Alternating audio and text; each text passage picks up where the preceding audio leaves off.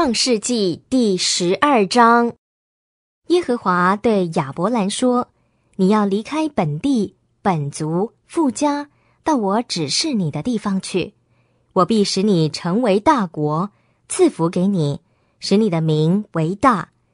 你也必使别人得福。给你祝福的，我必赐福给他；咒诅你的，我必咒诅他。地上的万族都必因你得福。亚伯兰就照着耶和华吩咐他的去了，罗得也和他同去。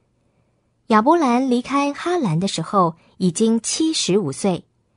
亚伯兰带着他的妻子撒来和侄儿罗得，以及他们在哈兰所积蓄的一切财物和所获得的人口，一同出来，要到迦南地去。后来他们到了迦南地，亚伯兰穿过那地，到了示剑的地方，摩利的橡树那里。当时迦南人住在那地。耶和华向亚伯兰显现说：我要把这地赐给你的后裔。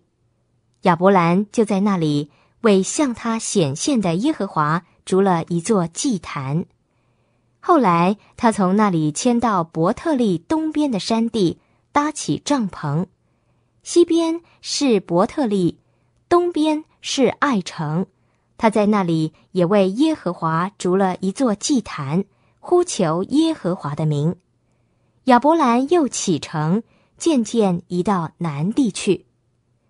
当时那地发生饥荒，亚伯兰就下到埃及去，要在那里寄居，因为那地的饥荒十分严重。